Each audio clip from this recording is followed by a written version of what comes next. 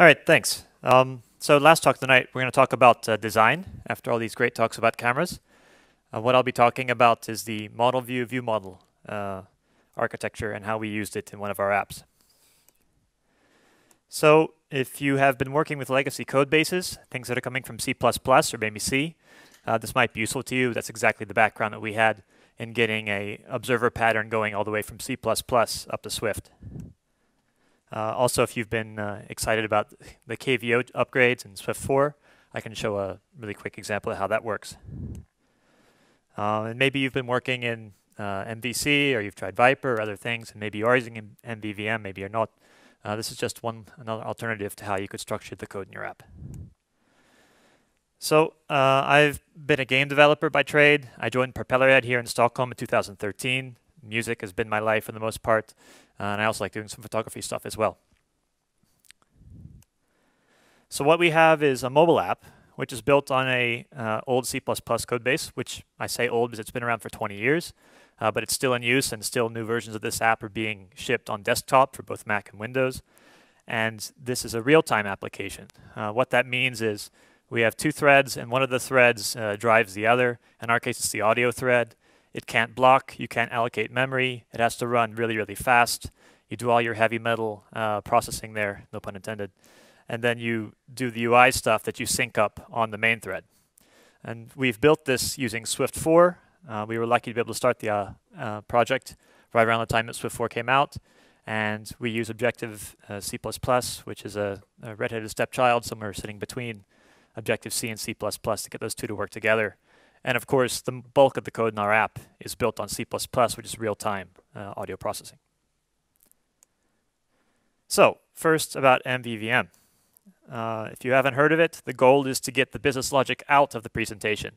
When you start writing applications, you put a little bit of stuff in the view controller, and you put a little bit more stuff, and then you put something in the app delegate. And you're like, oh, no, just a couple more lines. Just kind of handler. I'll throw it in here. The delegate samples look like that.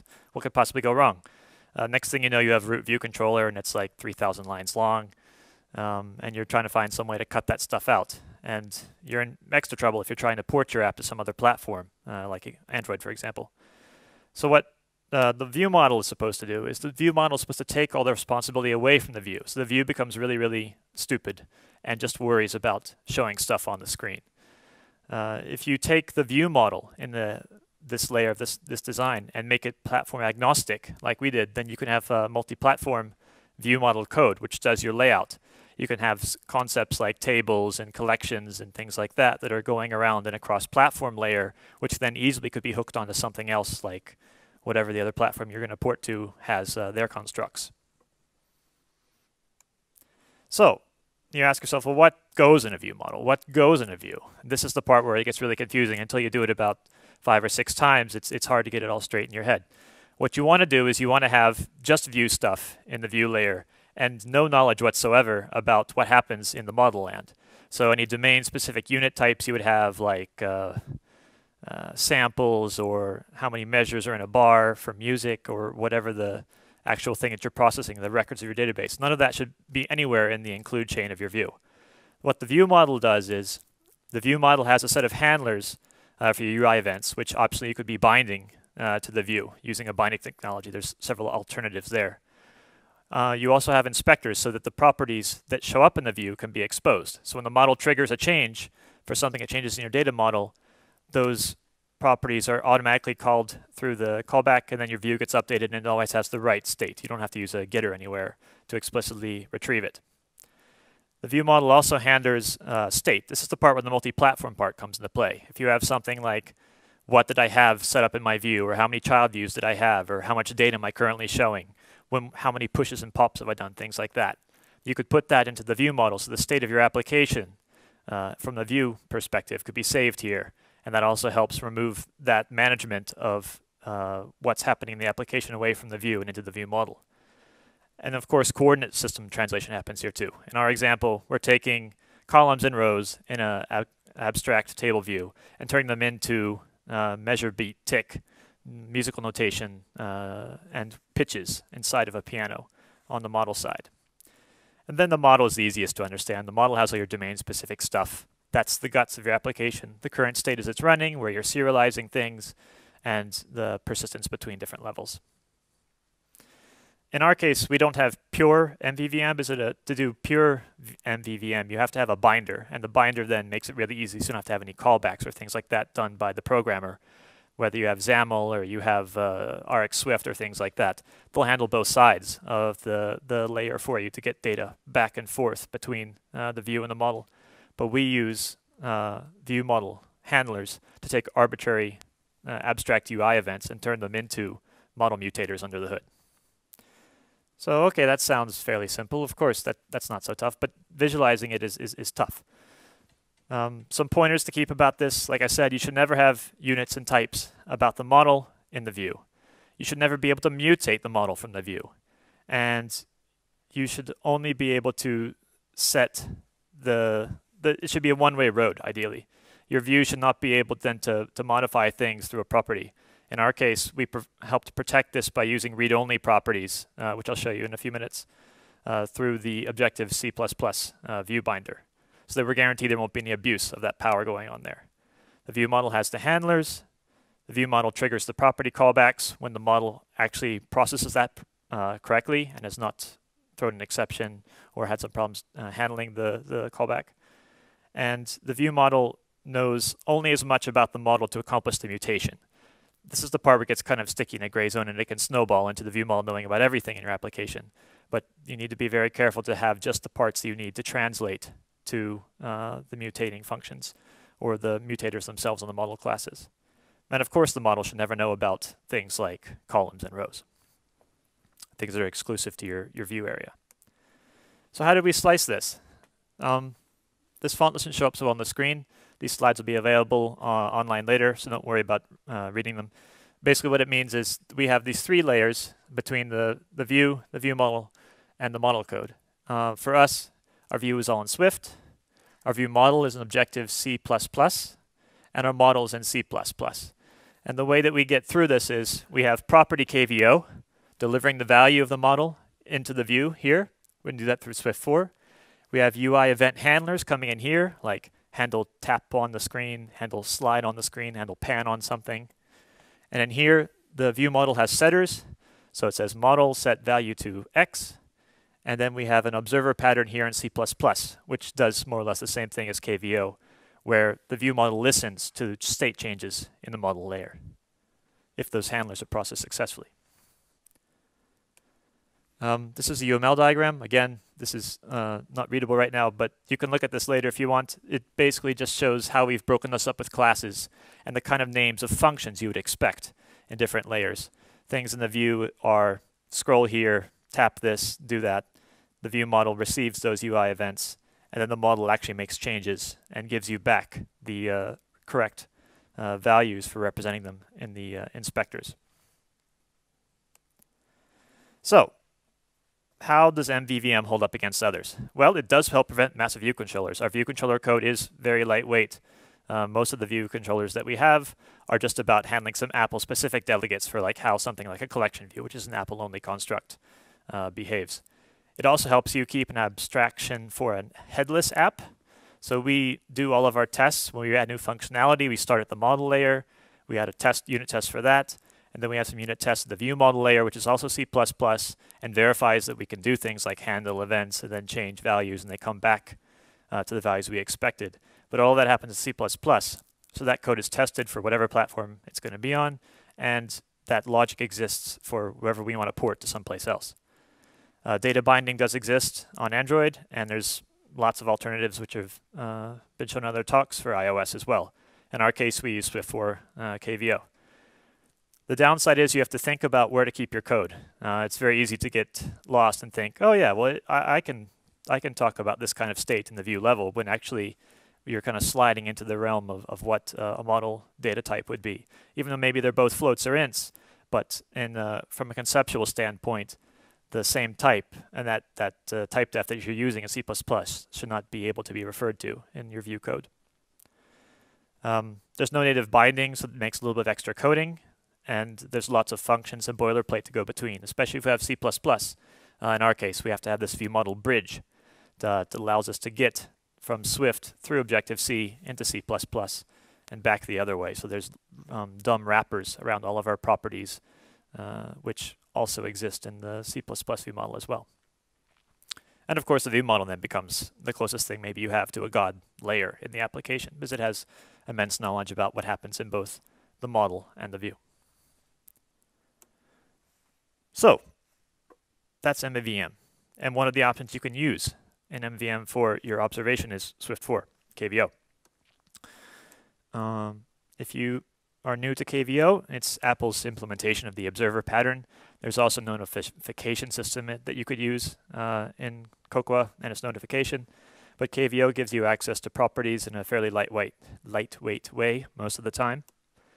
You basically register when you care about something, and then you'll get notifications when the state changes. In Swift4, this is a lot less cumbersome than it used to be, because now you have a block format, so you can write it all in inline and just have your block triggered whenever that property is modified. And you can also use your key path types in a type-safe manner now. You don't have to use string, literals, or quote marks, and they could possibly fail at runtime in your code. The runtime checking will happen. The checking will happen when you compile. It will make sure the property you're referencing actually does exist. You use a backslash to reference that. With Swift4 also, the inference of Objective-C is gone now in the interest of speed. So you need to be explicit about this if you're going to use some of these members or functions that you want to have carry over to Objective-C.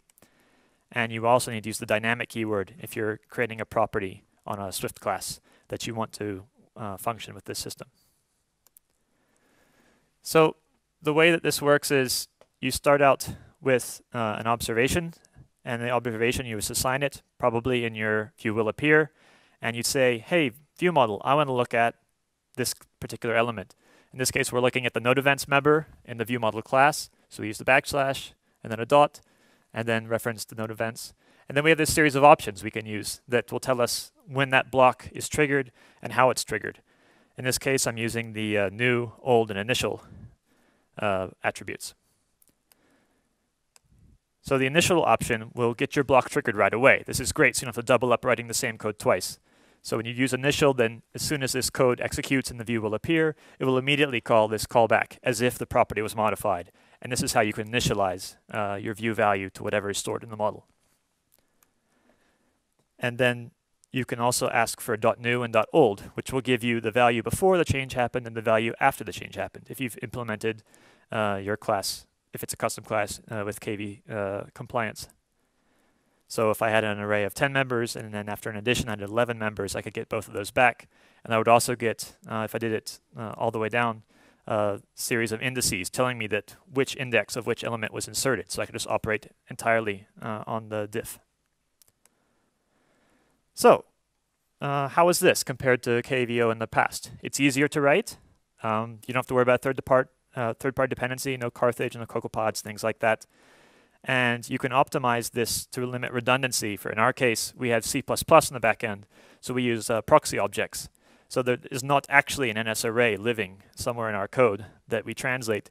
We talk about a C++ standard vector which lives somewhere else, and we wrap around that using a proxy object and some callback hooks that simulate the effect of having a contiguous NS array. The downside is that this takes a little bit of time to get used to. It's a little strange, a little unique. And the compiler error messages are not very helpful. It took me a while of hacking on it to figure out what the code meant when it was not working. And there's not many examples. So I have a really simple example up on GitHub, which you can look at later, which also illustrates how a proxy can operate. The proxies are difficult to get right, as Daniel knows, because we've been working on this in the past couple weeks. We have a large array of structs which are coming from C++ over to Swift, and we're trying to figure out the best way to get only incremental changes on those when we're working on a large set of data. So, some things to remember when you're working with KVO. You need to deregister from your observations when a view disappears. You might wander into it poorly where you pushed or showed up a modal view and then came back and view will appear, got called again. Now you have two notifications floating around. You're going to get the messages twice and things like that. So it's really important to clean up after yourself and deregister when your view leaves scope. If you're using handlers, make sure that you make your properties read-only. That way you can help prevent abuse from somebody going in there and trying to actually modify it and make sure you keep the paradigm of a abstract handler function going through and taking care of all your requests for mutation. There are two functions you absolutely have to call when you use KVO. You have to call will change value at key and did change value with key. You always have to call both, or it's not going to work.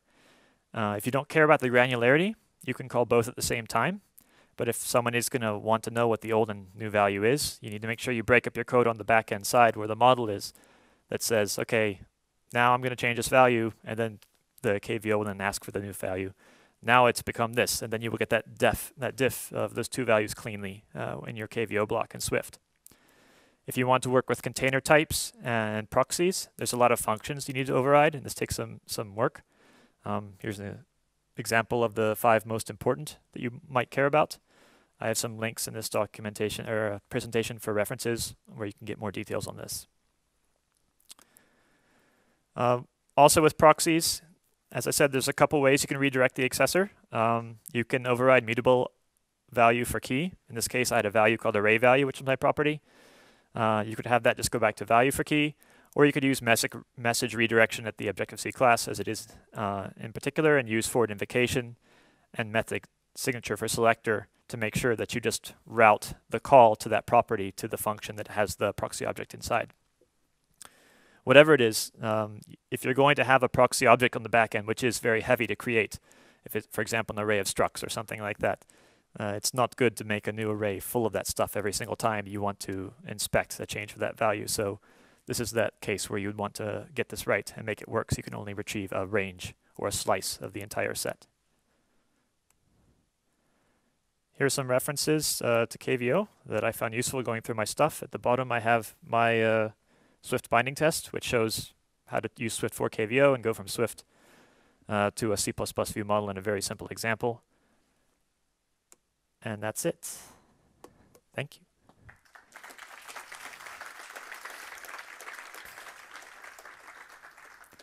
I went through that really fast. Do we have any time for questions, or should I just hang around? 2 questions.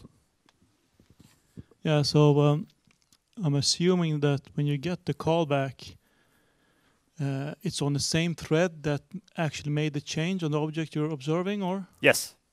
Right, cool. It happens on the main thread, so you don't have to worry about race conditions or things like that. Yeah.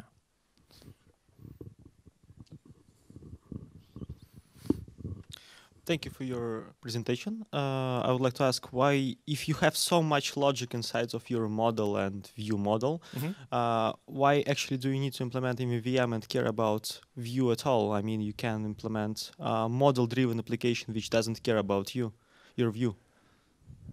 And it could be more efficient in this case if you have that big model and that complex one. Thank you. So your question is, why do I need a C++ view model? Is that right? No, it's more